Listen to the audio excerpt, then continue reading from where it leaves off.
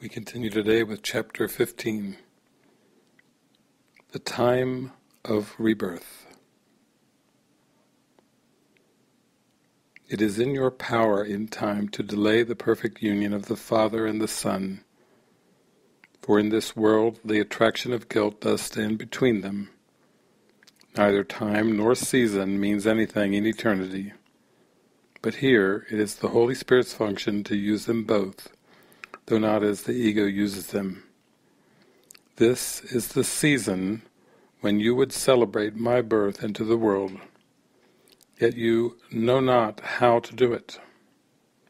Let the Holy Spirit teach you, and let me celebrate your birth through Him. The only gift I can accept of you is the gift I gave to you. Release me as I chose your own release. The time of Christ we celebrate together, for it has no meaning if we are apart. The holy instant is truly the time of Christ, for in this liberating instant no guilt is laid upon the Son of God, and His unlimited power is thus restored to Him. What other gift can you offer me, when only this I choose to offer you? And to see me is to see me in everyone, and offer everyone the gift you offer me. I am as incapable of receiving sacrifice as God is, and every sacrifice you ask of yourself, you ask of me.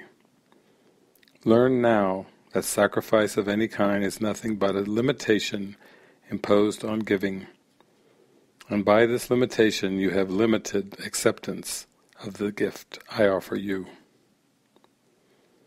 We who are one cannot give separately. When you are willing to accept our relationship as real, guilt will hold no attraction for you. For in our union, you will accept all of our brothers. The gift of union is the only gift that I was born to give. Give it to me, that you may have it. The time of Christ is the time appointed for the gift of freedom, offered to everyone, and by your acceptance of it, you offer it to everyone. It is in your power to make this season holy, for it is in your power to make the time of Christ be now. It is possible to do this all at once, because there is but one shift in perception that is necessary, for you made but one mistake. It seems like many, but it is all the same. For though the ego takes many forms, it is always the same idea. What is not love is always fear, and nothing else. It is not necessary to follow fear through all the circuitous routes by which it burrows underground and hides in darkness, to emerge in forms quite different from what it is. Yet it is necessary to examine each one as long as you would remain and retain the principle that governs all of them. When you are willing to regard them not as separate, but as different manifestations of the same idea, and one you do not want, they go together. The idea is simply this: you believe it is possible to be the host to the ego or hostage to God. This is the choice you think you have, and the decision you believe that you must make. You see no other alternatives, for you cannot accept the fact that sacrifice gets nothing. Sacrifice is so essential to your thought system that the salvation apart from sacrifice means nothing to you. Your confusion of sacrifice and love is so profound that you cannot conceive of love without sacrifice. And it is this that you must look upon. Sacrifice is attack, not love. If you would accept but this one idea, your fear of love would vanish. Guilt cannot last when the idea of sacrifice has been removed. For if there is sacrifice, someone must pay, and someone must get. And the only question that remains is how much is the price, and for getting what? As host to the ego, you believe that you can give all your guilt away whenever you want, and thereby purchase peace. And the payment does not seem to be yours.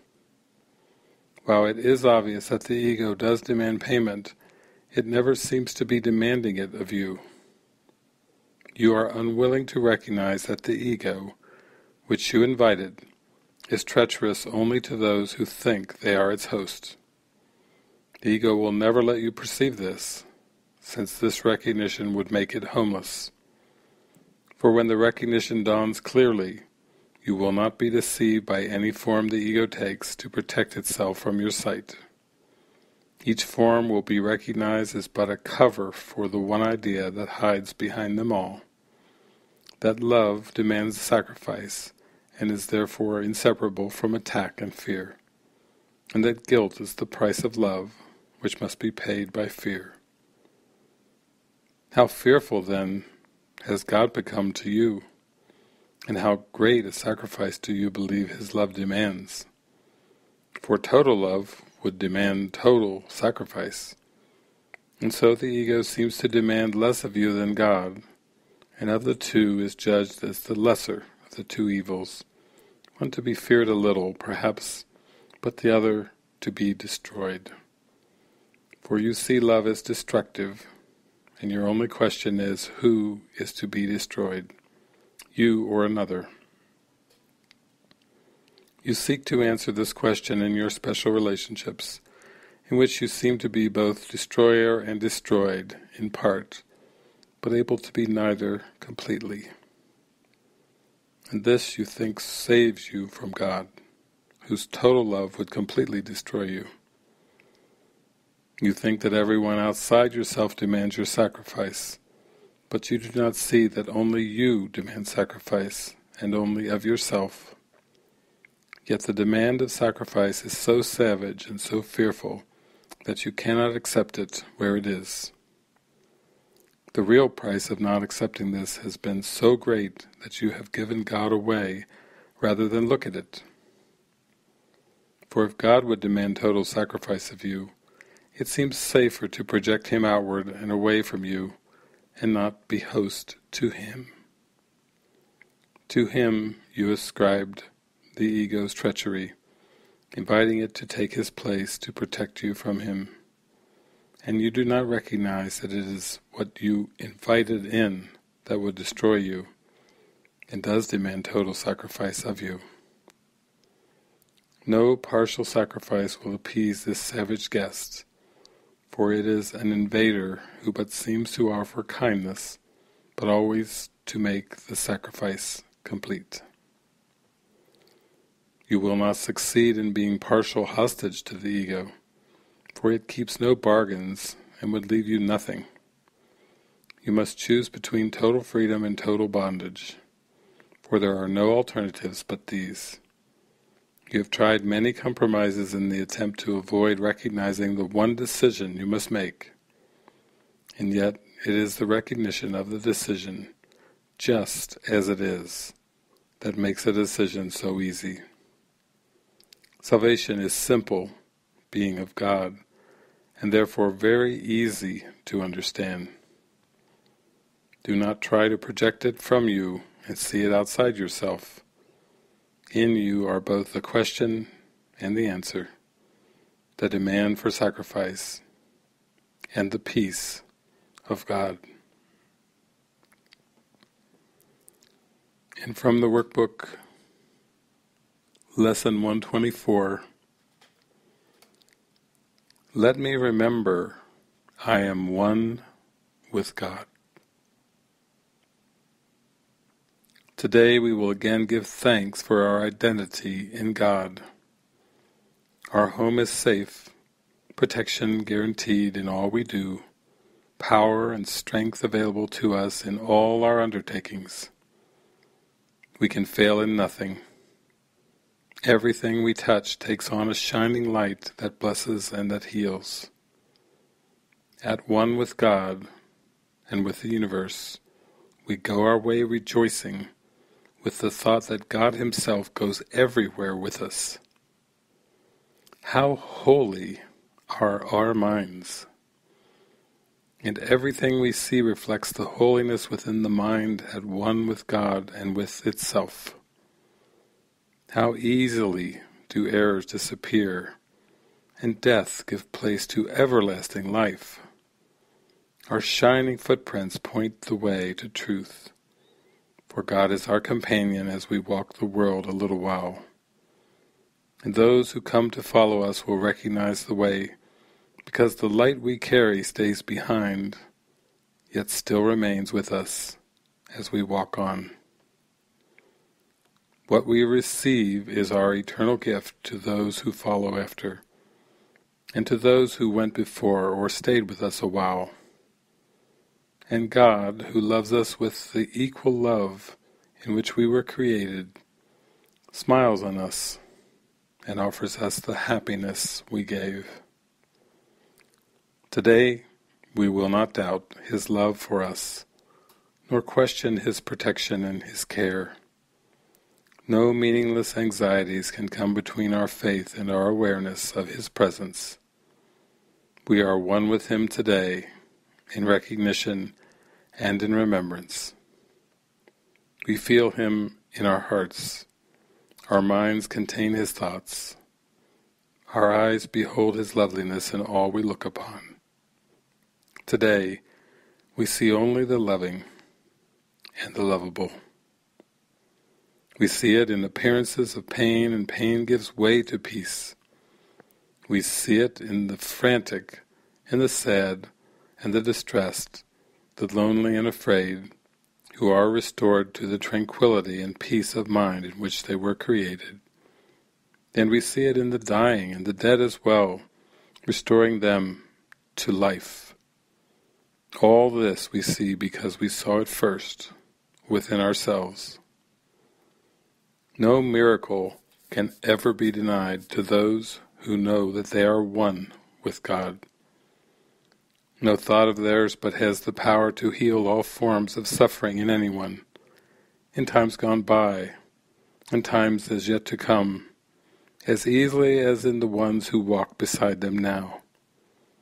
Their thoughts are timeless, and apart from distance, as apart from time.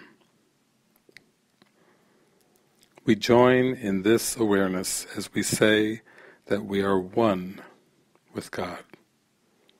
For in these words we say as well that we are saved and healed, that we can save and heal accordingly. We have accepted, and we now would give. For we would keep the gifts our Father gave. Today we would experience ourselves at one with Him, so that the world may share our recognition of reality. In our experience, the world is freed. As we deny our separation from our Father, it is healed, along with us. Peace be to you today. Secure your peace by practicing awareness. You are one with your Creator, as He is with you. Sometime today, whenever it seems best, devote a half an hour to the thought that you are one with God. This is our first attempt at an extended period for which we give no rules nor special words to guide your meditation. We will trust God's voice to speak as He sees fit today. Certain He will not fail. Abide with Him this half an hour. He will do the rest. Your benefit will not be less if you believe that nothing happens. You may not be ready to accept the gain today. Yet sometime, somewhere, it will come to you, nor will you fail to recognize it when it dawns with certainty upon your mind. This half an hour will be framed in gold, with every minute set like a diamond. set around the mirror that this exercise will offer you, and you will see Christ's face upon it in reflection of your own. Perhaps today, perhaps tomorrow, you will see your own transfiguration in the glass this holy half an hour will hold out to you to look upon yourself. When you are ready, you will find it there, within your mind, and waiting to be found. You will remember then the thought to which you gave this half an hour, thankfully aware no time was ever better spent. Perhaps today, perhaps tomorrow, you will look into this glass and understand the sinless light you see belongs to you. The loveliness you look on is your own. Count this half hour as your gift to God, in certainty that His return will be a sense of love you cannot understand, a joy too deep for you to comprehend, a sight too holy for the body's eyes to see. And yet you can be sure someday, perhaps today, perhaps tomorrow, you will understand and comprehend and see. Add further jewels to the golden frame that holds the mirror offered you today by hourly repeating to yourself, "Let me remember I am one with God, at one with all my brothers and myself, in everlasting holiness and peace. Amen."